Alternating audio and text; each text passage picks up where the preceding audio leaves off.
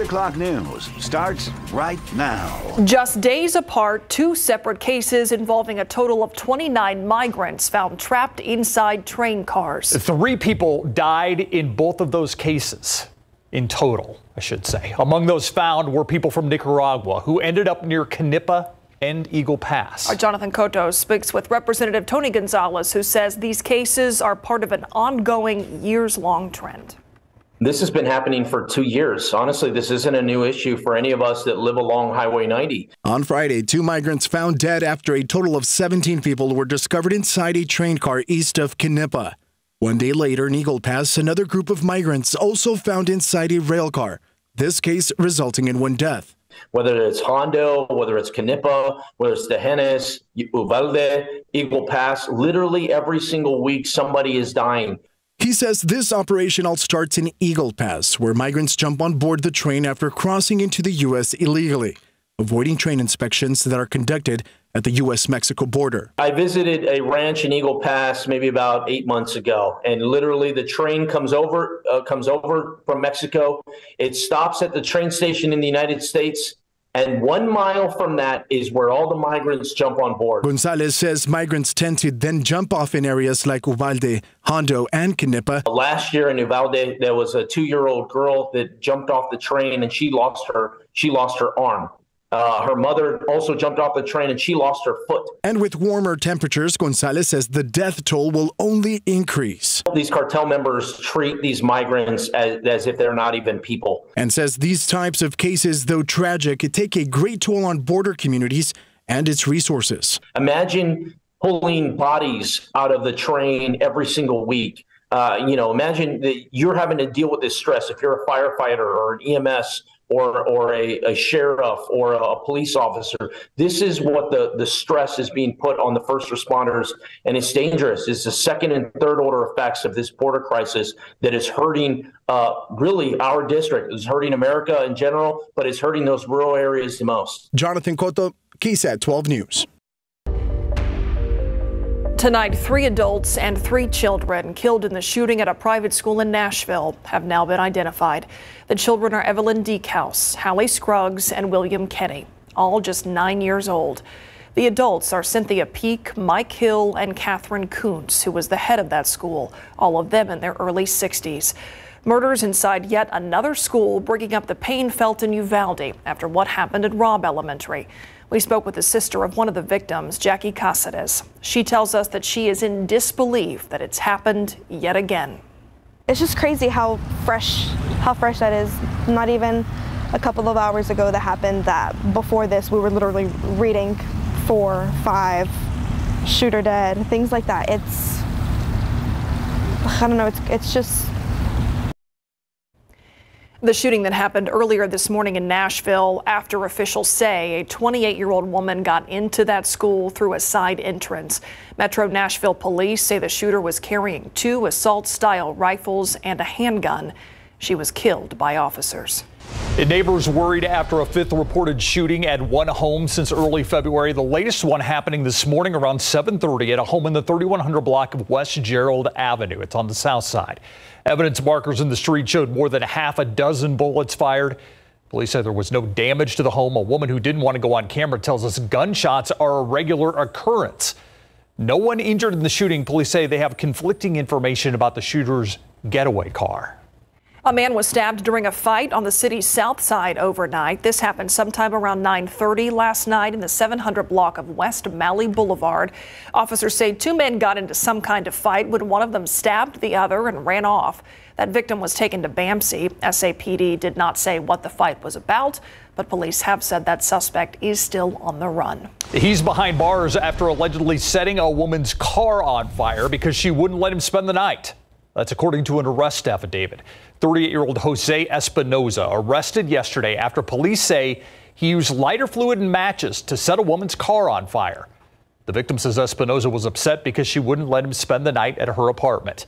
SAPD says Espinoza admitted to setting the car on fire. He also told them he was upset because he gave her gas money and she refused to give him a ride. He's now being held in the Bexar County Jail, charged with arson. The case of a murder and robbery of a man outside of a Wingstop is going to trial this week. This happened back in 2019, and one of the two suspects arrested, Jimmy Tran, is facing a capital murder charge. Erica Hernandez gives us a look back at this case and tells us what we can expect in the trial that begins tomorrow.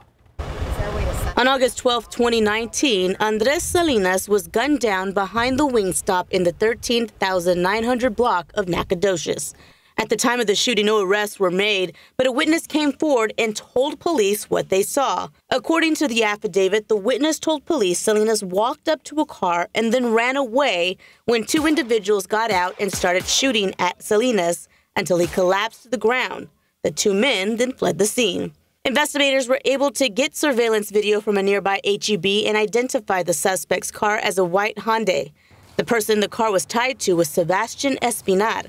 When he came in for questioning, the affidavit says that he admitted to the shooting and told police he and Jimmy Tran were buying drugs from Salinas, but then decided they wanted to rob him instead. Espinar says that once he showed Salinas he had a gun, Salinas reached in and grabbed some cash and took off running. And that is when both he and Tran got out and started shooting at him. Espinar was arrested and charged, and Tran was eventually found and charged a few weeks later. Espinar has since taken a plea deal in this case, but has yet to be sentenced. That is because he could be taking the stand this week against Jimmy Tran. Tran did not take a plea deal in this case, and since he is charged with capital murder, if found guilty, he would automatically be given life in prison without parole, as the death penalty was not considered. Opening statements are scheduled to begin tomorrow morning in the 186th District Court. Erica Hernandez, KSAT 12 News. Happening tonight, as a matter of fact, happening shortly, the Harlandale ISD School Board expected to vote on possibly closing at least 5 elementary schools in the district. The consolidation, as they put it, would happen due to years of financial issues and a decline in student enrollment. Board members will vote on 3 potential options. The first, consolidating the 5 schools. Second, keeping the schools open. And third, laying off staff. That meeting will begin at 6:15 tonight at the STEM Early College High School. We'll bring you the latest updates throughout this newscast and, of course, on KSAT.com. We are less than a month away from the start of early voting for the May elections. Things like city council seats and the mayor's seat will be on the ballot, plus several local bond elections. Right now on KSAT.com, you can find a sample ballot to look over. Just scan this QR code. You can find it and our election coverage so far by scanning what you see here, going to KSAT.com. Check out traffic right now. Let's go to I-10 and Probant, and you can see traffic moving very smoothly in both directions. And as you start off your week, there's some closures you're going to want to be aware of. Stephen Cavazos has what you need to know as you plan your commute. Road work continues in and around the Alamo City, so know before you go. Let's talk about what's happening here along US 90 on the west side of San Antonio. Road repairs. All right, so this starts Monday, March 27th, and that will take us up to the end of the month. That's Friday, March 31st. This does start at a busy time, guys, 9 in the morning and should wrap at 3 in the afternoon. So what we'll see out there is a single eastbound main lane closure, that is from FM 471 to Metchler Lane.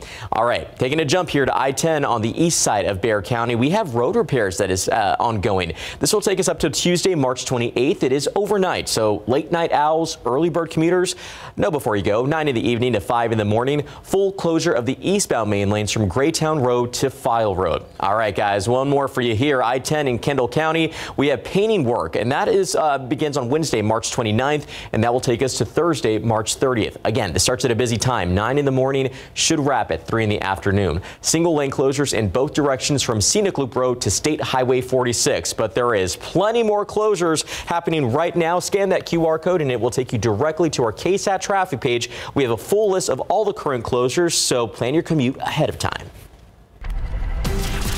All right, let's take a look outside with live cam right now. This is a pretty great picture from this view. This week, Adam, it sounds like we've got some wind to talk about. Yeah, we do have some wind that's going to be picking up tonight, and you'll really feel it, especially first thing tomorrow. Some gusts up to 40 miles per hour. And we have some thunderstorms causing a bit of wind. Nothing severe out there at the moment. You get just west of Junction along I-10, between Junction and Sonora. Heavy downpours there along I-10 up in the hill country. Lightning, of course, and thunder, maybe even a small pocket of hail associated with that currently south of I-10. And then just west of Del Rio and west of Eagle Pass, just in Mexico here, some thunderstorms that are reaching about 45,000 feet tall. So definitely visible from Del Rio and Eagle Pass. It's only actually 24 miles southwest of Del Rio. And we are expecting some more development as we go through the night and even on into the day tomorrow. As for this evening, 20% chance of a few stray storms developing, temperatures falling down through the 70s, and that north wind picking up. We're going to talk more about that, what it means for our temperature swings in just a bit. All right, thanks, Adam. Have you heard of ChatGPT or even used it yet? It's a form of artificial intelligence that can create text, think full articles, full essays, really just about anything in seconds. Watch it work here. I asked ChatGPT to write today's KSAT Explain script for me, and the program did it in less than a minute. But as cool as it is, it's also concerning. There's huge dangers.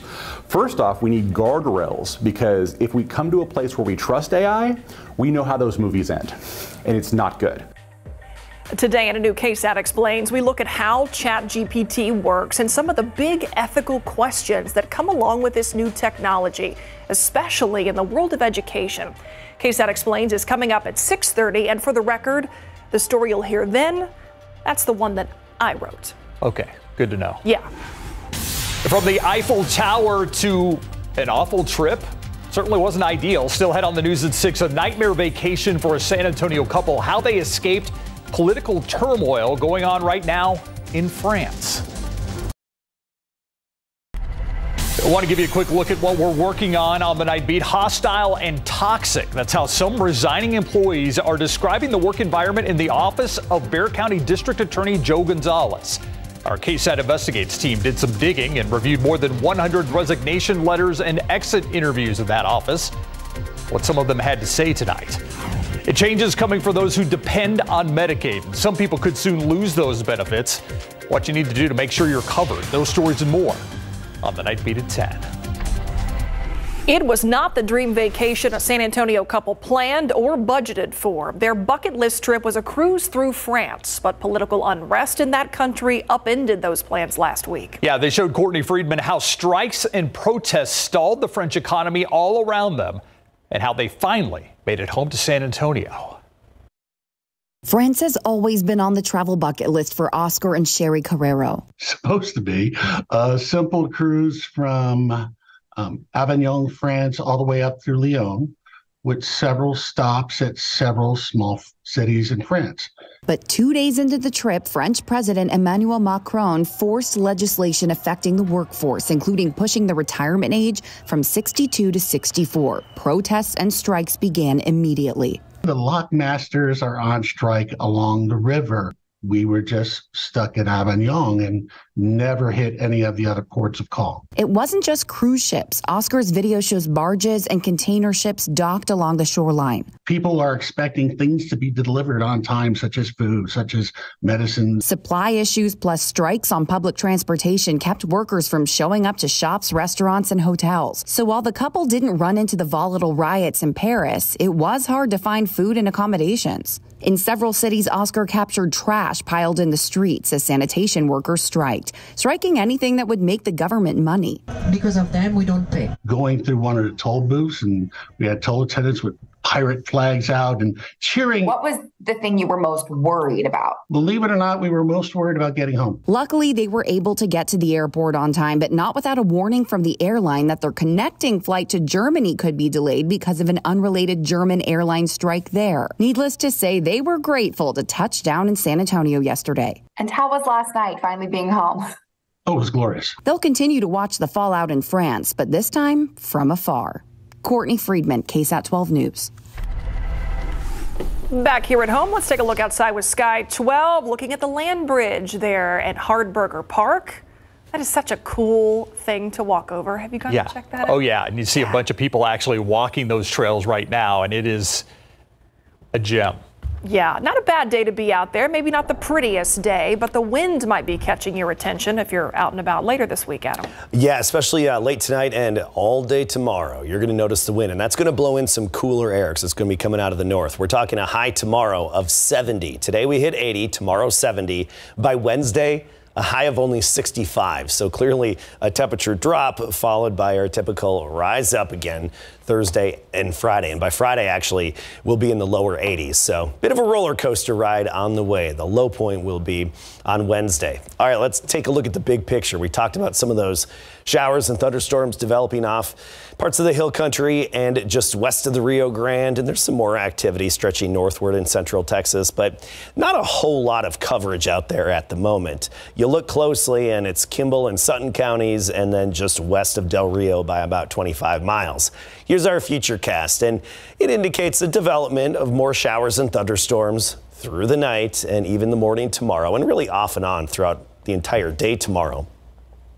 9 a.m. it's shown most of the action just west of San Antonio, and then some more development closer to San Antonio as we get into the midday and afternoon hours. And don't pay such close attention to the exact placement and location of these showers and storms because it's not very often that it verifies for the exact spot. But somewhere in our area, we are expecting some of these pop-up showers and storms to develop off and on during the day tomorrow. It's not going to be a big drought denter, but we'll take what we can get. We're thinking about 30% coverage through the day tomorrow, then dropping down to 20% every day all the way through Friday. So we do have daily rain chances. Unfortunately, they're just not all that significant, and we're not expecting anything widespread, no good soaking rain that would benefit a lot of us all at once. All right, that's it for rain chances. Let's talk about the changing dew points and wind. 78-degree air temperature right now, dew point of 61. Bit of humidity in the air right now. That's going to change with our wind.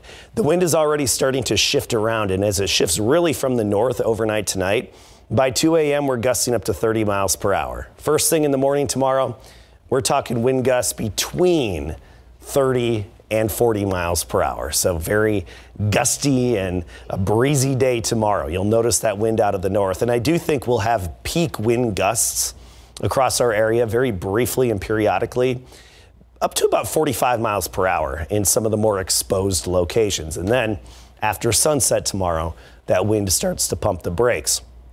I mentioned dew points. Low 60s locally right now, so we feel the humidity. It's not at the oppressive levels, and some drier air to the north. That drier air gets pushed in with that gusty wind, and you'll notice the change. Dew points drop off into the lower 40s tomorrow, so a lack of that muggy feeling in the air. Still, we'll be able to generate some showers and storms. You're just not going to feel the mugginess in the air, and you won't again until Thursday.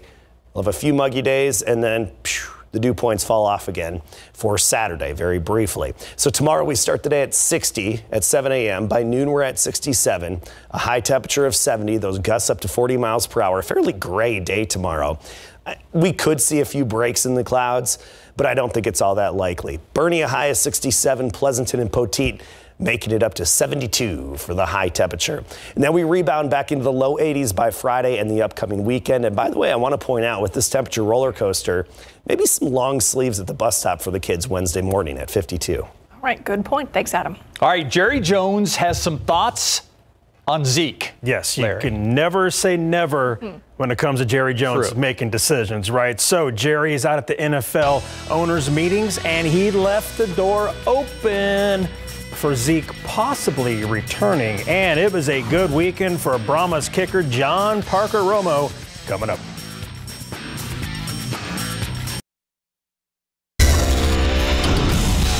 Dallas Cowboys owner Jerry Jones said he hasn't closed the door on running back Ezekiel Elliott. Speaking with reporters at the NFL owners meetings, Jerry said they never offered Zeke a contract adjustment before releasing him for salary cap reasons, but he has not closed the door on him returning if he doesn't sign with another team. It was recently reported that Zeke had narrowed down his potential landing spots to 3 teams, and that list includes the Eagles, Bengals, and the Jets.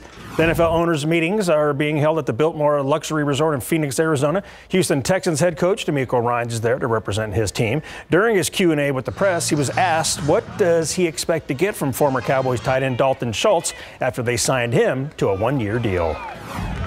I think Dalton has shown that he can make some plays in the passing game, in the vertical passing game, so I'm excited to add him. I think he's a tight end is a very quarterback-friendly position, right? Easy completions.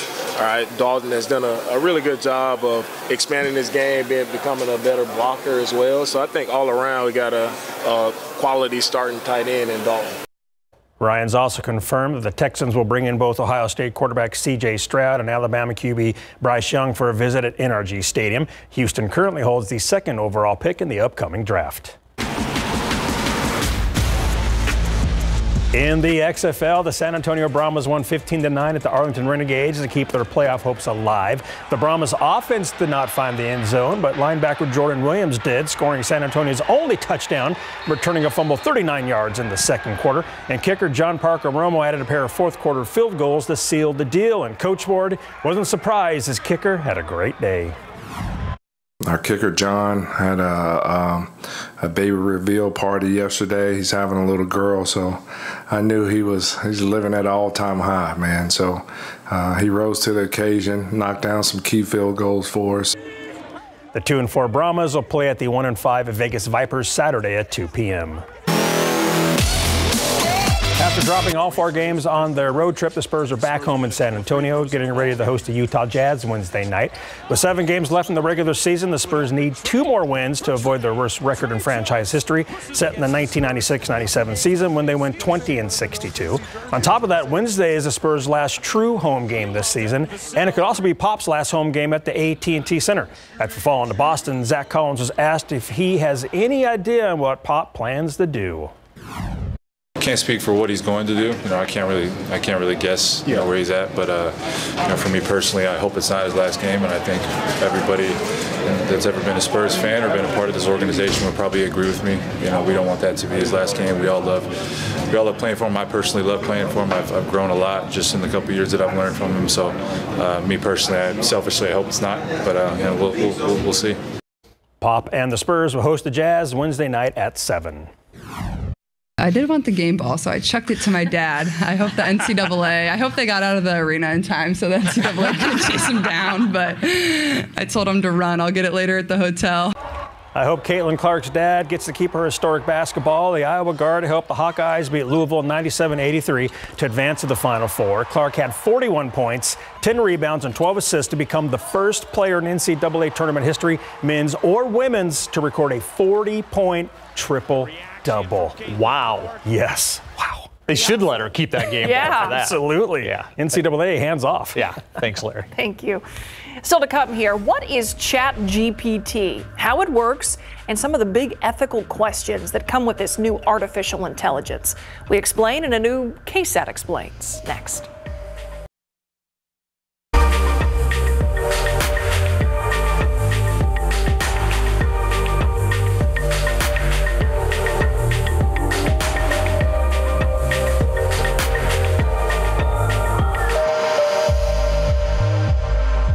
It is called ChatGPT. It's the latest tech innovation blowing people's minds, whether you're into tech or not. It's worth paying attention to because it has the potential to revolutionize just about everything. It's a tool that writes texts, think full articles, full essays, even more in just seconds. And it's all based off of just a few words that the user puts into it. So it makes writing easy and fast.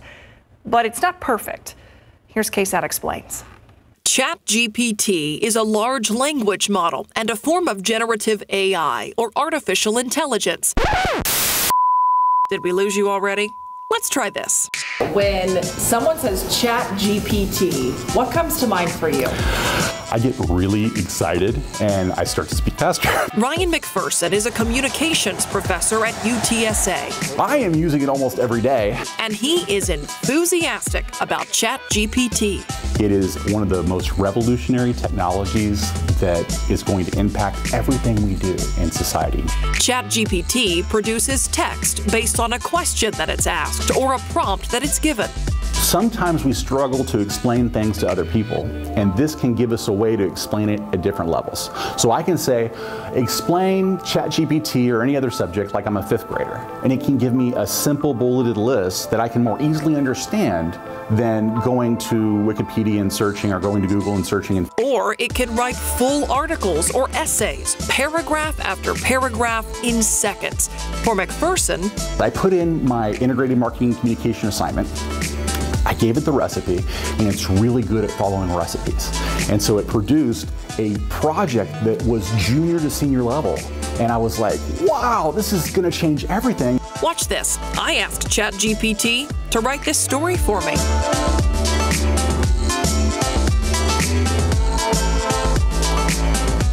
All that content in less than a minute. It not only just accelerates your work, but it gives you more of it gives you more time to be the editor and the curator of your work. Grace Delgado is a digital marketer who uses the program to help make blogs, ads, and other content. Instead of focusing on that first paragraph, that second paragraph, and your conclusion, it just gets it started for you so you can add the best to it. That is your twist. The ability to create something this thorough, this fast is new. But the technology to predict language is not.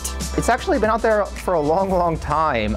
It's just getting better over time. My name is Anthony Rios. I'm an assistant professor in information systems and cybersecurity. Language model is basically you're given some input sequence of tokens, and then you're trying to predict future tokens. You can think of a token as basically a word, but sometimes we're thinking about subwords. As an example, given the input sequence, the University of Texas at, right? And then the model would learn to predict things like San Antonio or Austin or Dallas. Something I was thinking of is a feature on my email, autocomplete, right? If I type the word sounds, my email suggests good exclamation point every time. Is that the same kind of thing? It's the same thing. Yeah, it's the same thing. And autocomplete has been around forever, right? You imagine Google, right? Typing out like some things on a Google search and you're seeing new things come up. But this is far more and more complex than a few words. The company OpenAI debuted ChatGPT in November 2022. At that time, the large language model was trained how to predict text based on, well, a lot of stuff online that had been published up until its debut. Then it was updated mid-March. And with every update, ChatGPT incorporates more current content. You can ask it to come up with anything, really. All you have to do is create an account, and you can try it for free. And with every use, this technology is evolving as it learns from us. Like if an output comes from the system, like you're playing with ChatGPT and you say, hey, no, this is not good, or this is good, like a thumbs up or a thumbs down, then it can learn it over time. But humans are actually providing that feedback. So how in the world can humans provide that feedback, provide those kind of guidelines for basically everything on the internet? Yeah, they can't. It's impossible to cover everything. So ChatGPT is not the answer to every question. No, definitely not. Though some people think it is. The use of ChatGPT is certainly raising questions, especially when it comes to ethics. There's huge dangers. First off, we need guardrails, because if we come to a place where we trust AI, we know how those movies end, and it's not good. The world of academia may be the first to wrestle with the pros and cons of this technology. I think a lot of people immediately assume that it's going to be used for nefarious ends, that students are going to use it to cheat and to plagiarize. I think that potential exists, but I don't think it's inevitable. The internet has already provided plenty of ways to cheat. A big challenge for the professors we talked to is how to incorporate ChatGPT and get students to use it responsibly while making sure they're still learning something. It's the subject of professor workshops at Trinity University. Students are trying to get from point A to point B, whether that's, a credential or a grade, or even just an experience that they hope to have in the class. And we try to put the learning in between point A and point B. And this is almost like there's a way around the entire apparatus that we've created that's supposed to teach them something. But ChatGPT is not just about creating something easily and quickly. There could be an upside in education and beyond. A lot of people come from backgrounds where, say, they learned English as a second language. Or maybe, they don't have a very strong, writing history or the educational background, or they just haven't practiced writing very often, right? So this actually is a very good tool to help create professional writing samples. What if I showed my students all the things that this technology is doing well? Like it's organizing an essay really nicely, it's got great grammar, it's supporting its claims with evidence. It can take the place of critical thinking for our students. So in education, we're looking for ways to integrate it into our courses and to our assessment practices with a bias towards making sure that students are still able to think critically and be prepared for the job market. Because like it or not, this tech exists in that job market. We can't ignore the technologies that students will have access to in those lives outside of school. Is using Google cheating, is using books cheating, or using reference guides cheating. At the end of the day, AI is a tool. ChatGPT isn't the only generative AI. It's gotten the biggest buzz, but other models are already out there. So whether for educational, professional, or just personal use, there are some words of caution. ChatGPT makes mistakes. Here's just one example. The bot saying that 13 is not a prime number because it's divisible by 3. 13 is a prime number, and it was correctly defining what a prime is and what divisible means. So Somebody might not realize it's false because it sounds so confident. It doesn't say, this may be, it doesn't use modal verbs, I think, or I may, it'll say, this is it, right? And if people don't take that into consideration, there's these unintentional harms as well. New technology always signals innovation. It's up to the user to let it spark and not stifle their own. One of the big dangers here is creativity and innovation. Because if we're all following the recipe and we're all looking for answers in the back of the book, then where is our innovation, where is our creativity, and how do we drive conversations forward in meaningful ways? Interesting, huh? Yes. A few questions there. You can watch any KSAT Explained story on demand by scanning this QR code. You can also find Explains anytime on the KSAT YouTube channel. We'll be right back.